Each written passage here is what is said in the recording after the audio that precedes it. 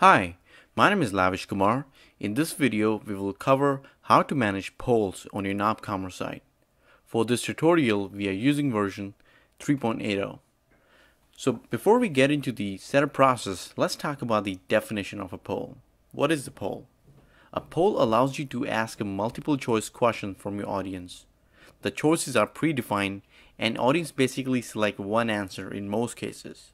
You can also see poll as a way of collection of opinions on a subject.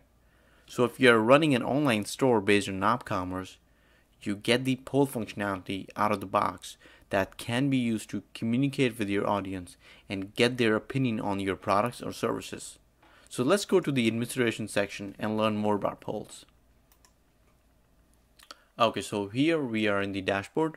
From here we'll go in the content management menu and select polls. Here we can see a poll that has already been created in nopCommerce, which comes usually out of the box when we install nopCommerce. So I'm going to go in the edit option and unpublish this. And now we will add a new poll in nopCommerce. The name of the poll will be the question. So let's say you want to create a question or poll about your product and services.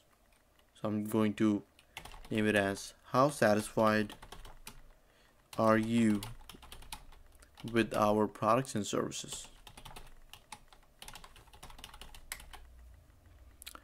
We just want to make sure that this is published, and this option gives you to display the poll question on the home page. So I'm going to check these two options.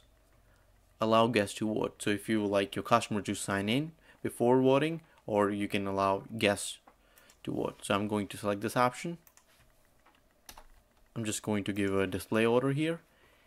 Start and end date can be used, let's say if you are looking to publish a poll question on your website from a period.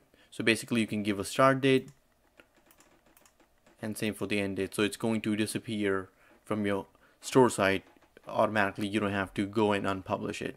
So I'm going to leave it as it is right now as blank.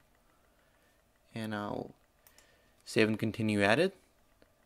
And I'll go in poll answer and add some predefined records here. So let's say first option is very satisfied.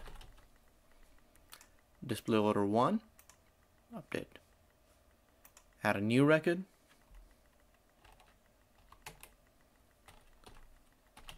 Satisfied. Display order 2. Update. Another record as a neutral, and you don't have to stick with these options based on your store side products or services. You can have your own records or choices, it doesn't matter. And the last will be unsatisfied. I'm going to give the display order as 4 and update. And here we have the poll ready, in which we can see that this is published. So now if we go in the public store, and if I scroll down, here I can see the poll that we just created. How satisfied are you with our product or services? Very satisfied, satisfied, neutral, or unsatisfied. So since we selected the option for guests, so anybody can actually vote for this question and they don't have to sign in order to provide an answer. So let's say satisfied, and here we can see one vote has been submitted. So if I refresh the page,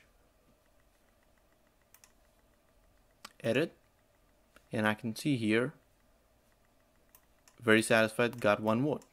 So here you can track the voting for each records or each answer, predefined answer for a question. And this is how we manage polls in nopCommerce site.